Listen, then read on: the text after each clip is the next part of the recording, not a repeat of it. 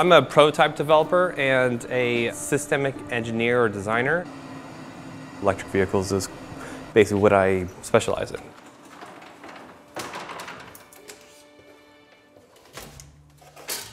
I definitely have a lot of reasonable visions of what the future of transportation is going to be.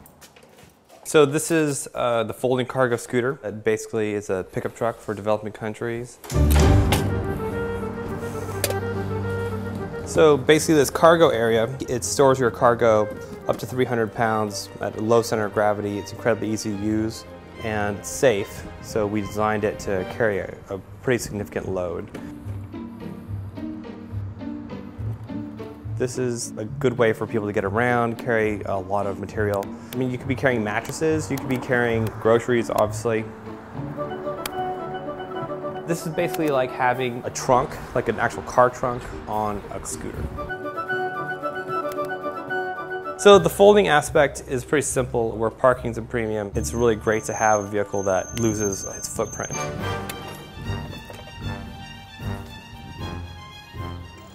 Basically loses half of its footprint, so you can park it anywhere. Something to look at when you're going on the street, that's for sure. Yeah, or into a restaurant, yeah. Bar.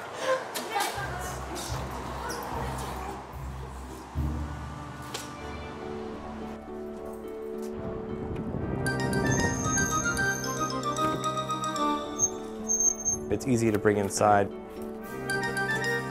It's incredibly easy to get into an elevator, and it's cool. So this is actually the first prototype of the cargo scooter. We just built this prototype for 250 bucks. We kind of proved its concept. So we took a lot of scooters. So we took this basic concept, and we took this Vespa, and we took this $200 electric scooter that we bought off Craigslist for 100 bucks. And we just kind of mash them all together. So it's kind of like the Frankenstein's monster of scooters, but we developed that prototype for only 12 grand, which usually would cost most companies like $100,000 or $500,000 to develop. This is how we saved $50,000 is, so we made a wooden mock-up of it. It's kind of, it's a little bit like this. When you have less to work with, I think that's really where creativity basically spawns and flourishes.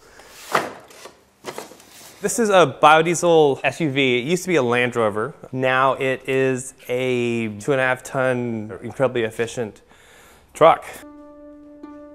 I grew up in Portland, Oregon. The DIY movement was huge there. The SUV craze was at its height, and all my friends were making their own bicycles and bags. I decided to just DIY my own car, and this is it. Basically, I doubled the efficiency. It's got a huge Garrett turbo in it. It puts out 275 foot-pounds of torque at 1,400 RPMs. It gets 32 miles per gallon as opposed to 15 miles per gallon before. It's a rocket ship of biodiesel. I almost died building this vehicle. I was working 15-hour days, 6 days a week. It takes a lot to start a car company. It's a massive project, but building the truck, that was probably somewhere around like 7,000 hours of time. So I guess I'm pretty much up to the task. I guess we're pioneering, arguably, we're pioneering a lot of innovation in transportation.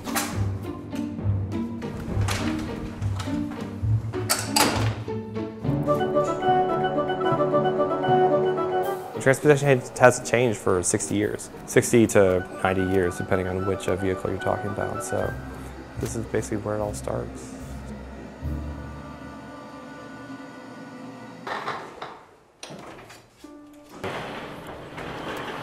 This is our prototype C1. It's just a rough sketch model.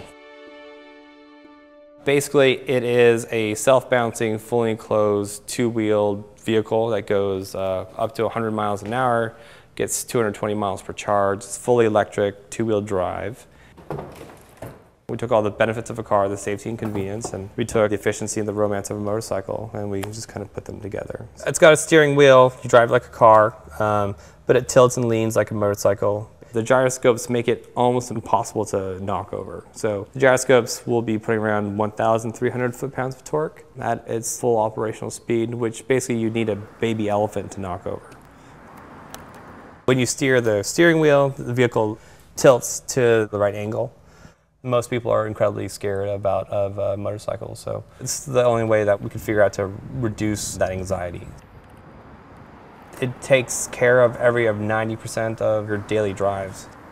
70% of most people drive alone. You don't carry more than maybe a couple groceries. There's storage behind me for actually a carry-on suitcase, and then right inside there's enough room for a suitcase.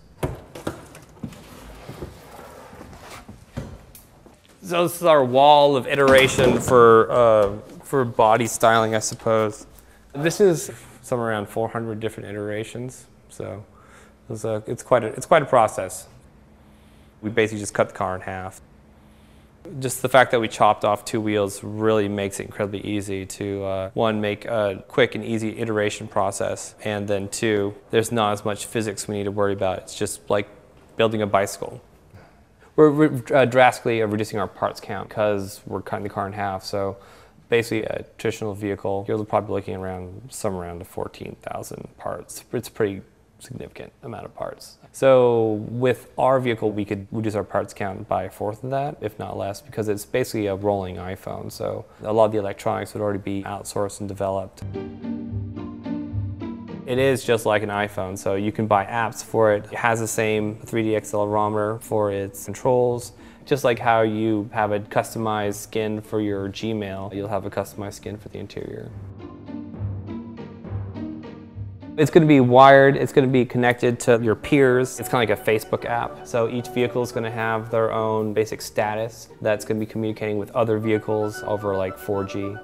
And vehicle location, what my speed is, where I'm going possibly. Basically all these vehicles, you can be connected, you can talk in the car hands-free. It's a totally different driving experience. This was kind of pretty inspiring. This is an old 1950s German school poster for like elementary school. I just talks about like how ants function, the organization of the colony, which is a lot like how I think transportation is going to be in the future. It's going to look like a mess or chaotic, but it's being incredibly efficient. So it's like locusts; they never have a collision in air, even though there's millions of them. So it's basically taking a lot of precedence of biomimicry and including that in how we develop our car company. So I mean this is the magic of the information age. So, ready? Yeah. So this is our conference room. It's kind of nice to get some open air and be inspired by the city. San Francisco, there's a huge amount of new precedents in the automotive industry that are kind of popping up here. Tesla is here. Mission Motors, for us, it's kind of natural to be here as well. This is where it's at. And Twitter's a couple blocks over there. There's actually a lot of really big startups in this area. Did you pick San Francisco at the end to be Silicon Valley and all that? Yeah, I think San Francisco's basically gonna be the next electric Detroit. I think there's a lot more precedence of how transportation is gonna function in like a Web 3.0 or Web squared environments. Apparently, I'm trying to do the hardware side. When I think about designing products, I only think about the necessities that you need. Like a year and a half ago, my site was going bad and I decided to make my own glasses. They're extremely light. They're made of titanium, increased visibility. It's very little of the frame. You kind of believe that you can DIY anything. Well, usually when you build your own car, everything else kind of seems pretty simple below that. So I kind of try to stay within the range between glasses and cars. This is Curly Koa. I'm building a guitar. This is the first iteration of acoustic guitar. I never built a guitar before. It's a prototype. I built this basically in a couple weeks. I'm a compulsive builder or maker of things. You gotta iterate fast and hard and fail a lot. Those failures really aren't, they're just part of the process. And it sounds great too, so. No, yeah, I can, but I'm shy. Eventually, after many small iterations and failures, micro failures, you'll find the right formula to make the startup work. It's about commitment, it's about passion, it's a lot of hard work. It's the American way, so.